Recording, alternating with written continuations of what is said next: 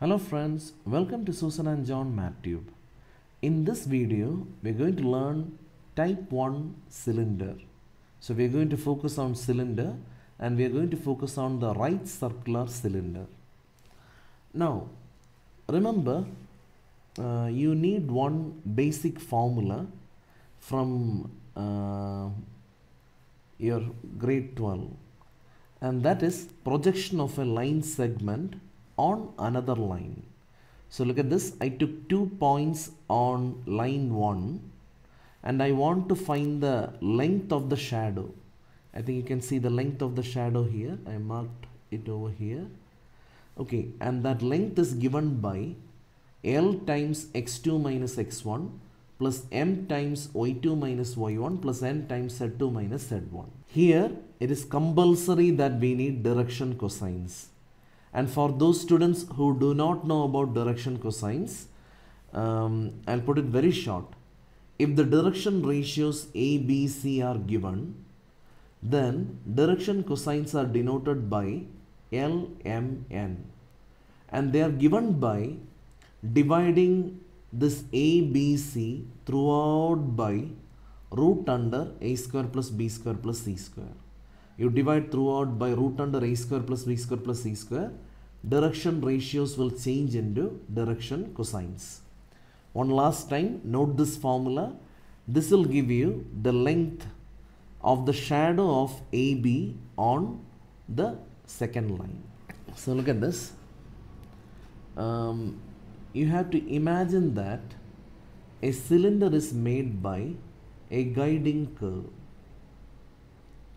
Now, if you want to imagine a guiding curve, you can imagine a circle or an ellipse or a parabola or any conic section. And the second thing you want is an axis.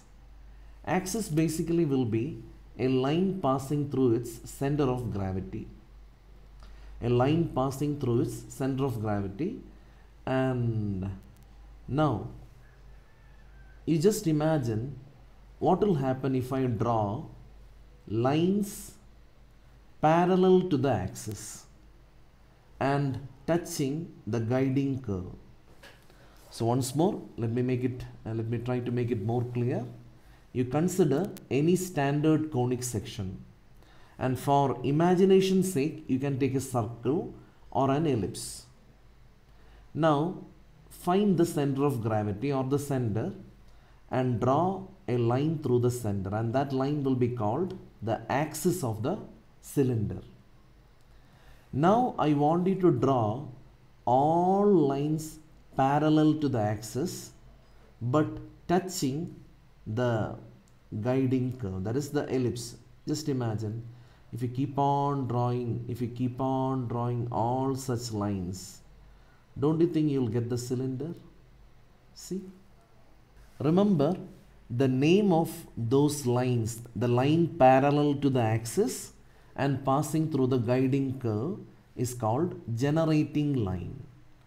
Now remember, there will be infinite number of generating lines and all the lines will be parallel to the axis and touching the guiding curve. Okay, so basically this is what you have to know.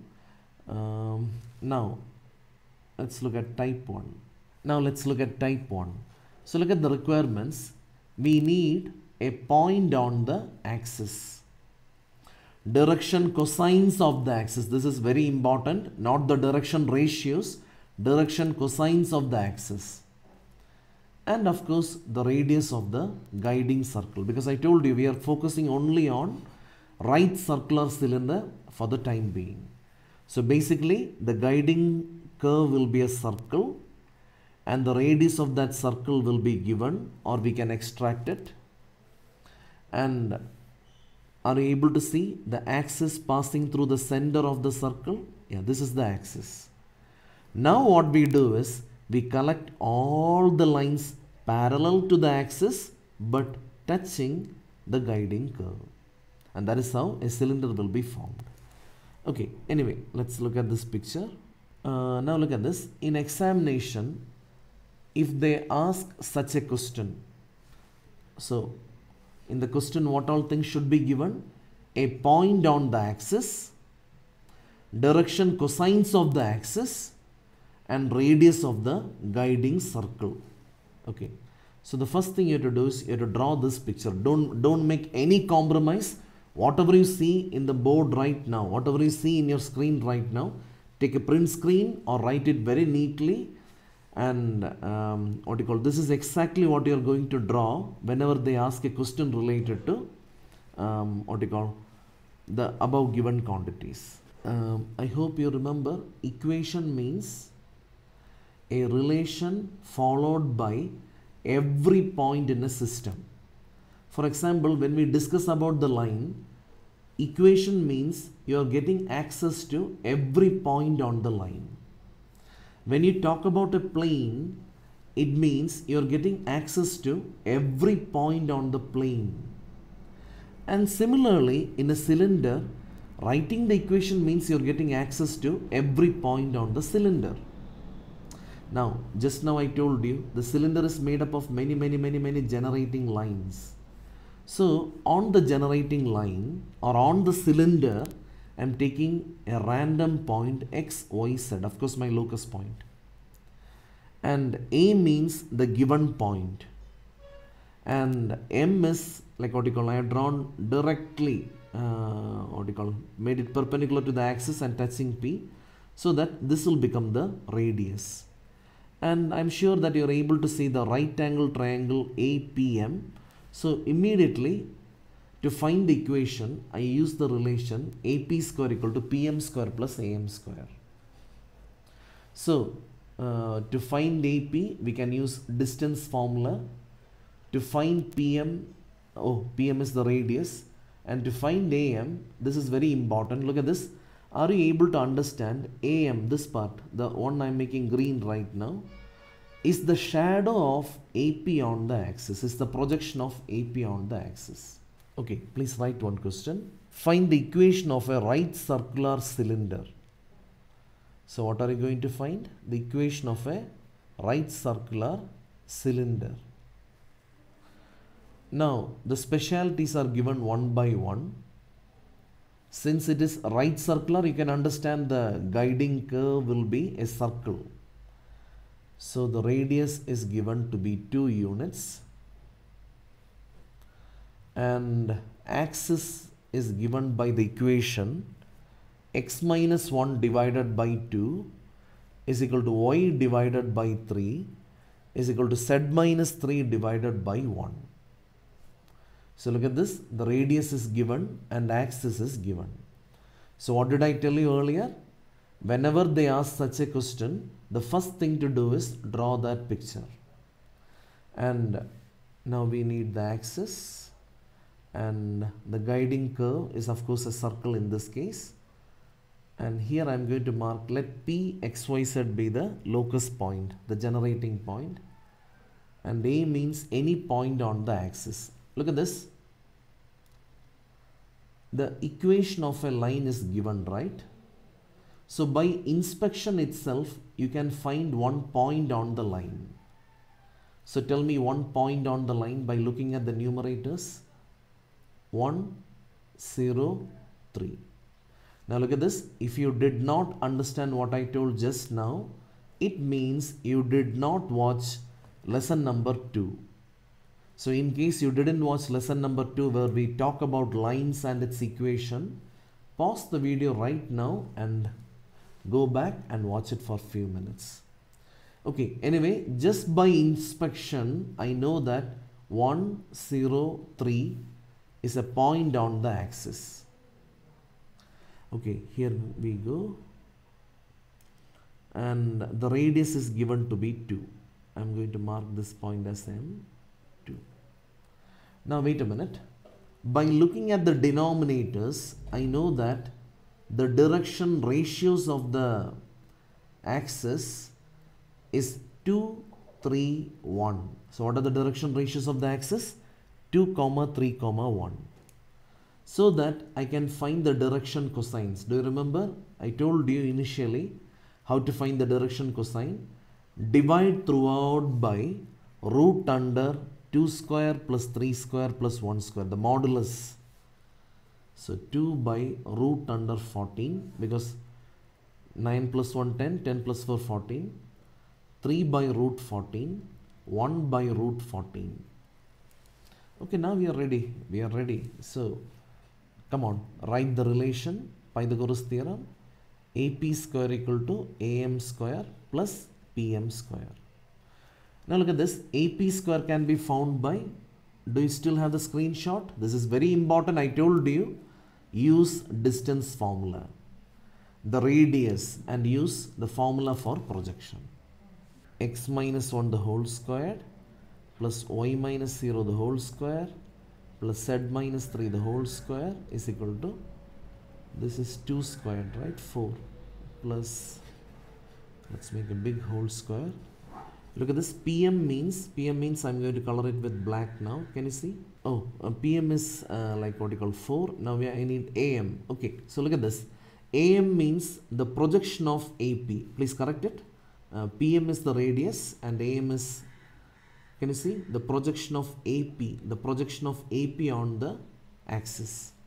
And what is the formula for projection? You can rewind the video and check it.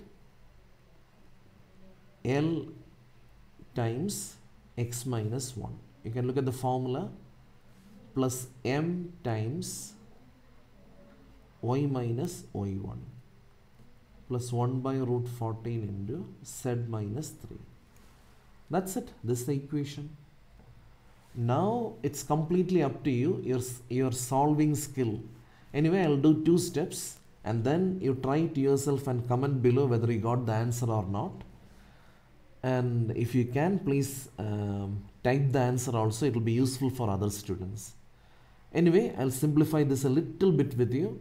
So we get x square minus 2x plus 1 plus y squared plus z square minus 6z plus 9. And this 4 goes to the left side, minus 4 is equal to, can you see this 1 by root 14 is common and it will get squared. So we get 1 by 14 times, open the bracket, 2x minus 2 plus 3y plus z minus 3 the whole square. Okay, it looks like a mess, but I'll just copy this. Okay, so you can see that this part becomes 2x plus 3y plus z minus 5 the whole square. Okay, the reason I was doing a few steps is to talk about this. Are you able to see a plus b the whole squared or not? I colored it like that so that you can identify. So in the next step we get x square plus y square plus z square. Of course 14 will be here, this 14, and minus 2x minus 6z, 10 minus 4 plus 6 is equal to, okay, expand it, a plus b the whole square, so a square plus b squared plus 2 into ab. Okay, now I'm not going to make the video lengthy, like what you call, you can simplify. I think it's in your control, you can simplify, and if you get the answer, please do comment below whether you got it or not. Okay, now I'll give you one homework question also so that you become perfect. Look at this, if you really want to score good marks in mathematics, practice is very, very important. By just watching this video, you won't get marks. You may get a clear idea how to work out the problem, but that won't help. If you want to score marks, you have to take a paper and work out a lot of problems. Okay, anyway, I'll give you one homework. So the homework goes like this. Find the equation of a right circular cylinder. Find the equation of a right circular cylinder with, so it is mentioned right circular, so the guiding curve will be a circle and the radius is given here 2 units, and the axis passes through 1, 2, 3. And the axis has direction ratios, so you need to convert it, 2 minus 3, 6. Okay, give it a try right now. Draw the picture and use Pythagoras theorem. So try this question and I'll be back with another video, and we will discuss one very important question in cylinder in that video.